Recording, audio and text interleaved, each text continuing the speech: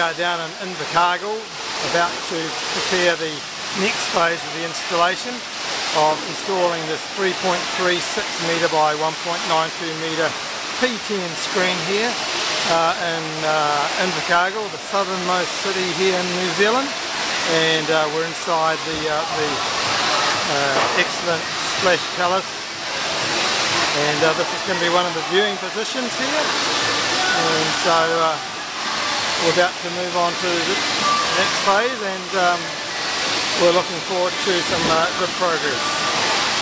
So here we have our boxes of Plas480 cabinets, and as you can see there is 4 panels in each carton, and so on the rear view you can see here, just doing a summary lineup. So see our stack here, and of course all our parts here. So what we're doing now is, this is the frame it's going to go onto, and we're looking at the frame from the rear, and so this frame can actually rotate, and you can see here, and inside it's just a hollow cavity.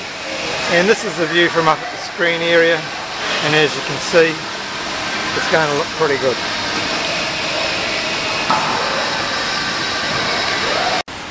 And we've got 1/3 of the screen in.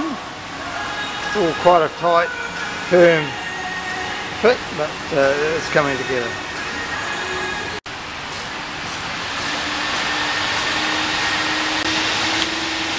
And now we're down to the last 4.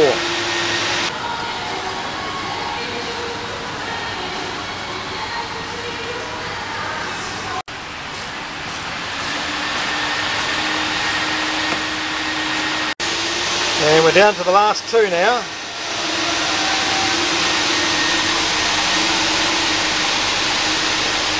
And they're going to go in these 2 holes here. So fitting the panels into the frame is a pretty straightforward process. We've got rear or front mount access brackets, and in this particular case it's the rear access brackets we're using. And so it's simply a matter of attaching the brackets and fitting the system into place.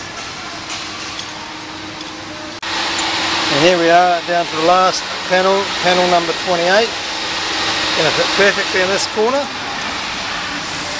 So what we've wanted to show you in this video is how you can actually assemble your own LED screen using the Plas480 cabinets. Now the cabinets, as you can see, exactly very lightweight, very simple and easy for one person to pick up and install in the frame.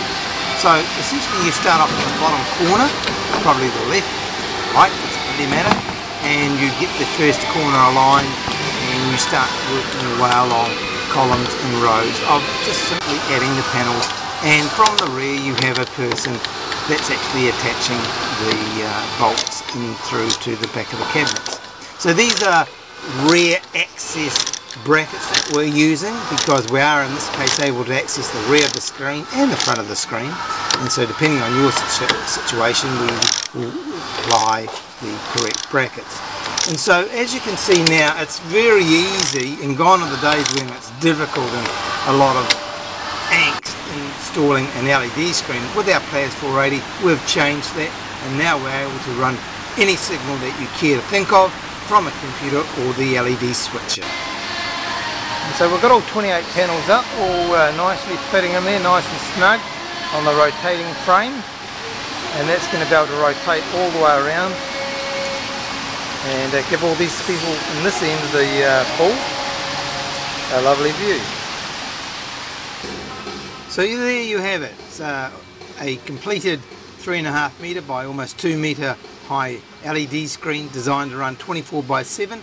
And so if this is something that excites you and you think you can use this type of technology display in your swimming pool venue, hotel complex, your private home, give us a call. We'd love to talk with you, and we can help you from anywhere in the world. Thanks for watching this video. Contact details are now at the end of this clip, and also on the associated text. We look forward to talking with you.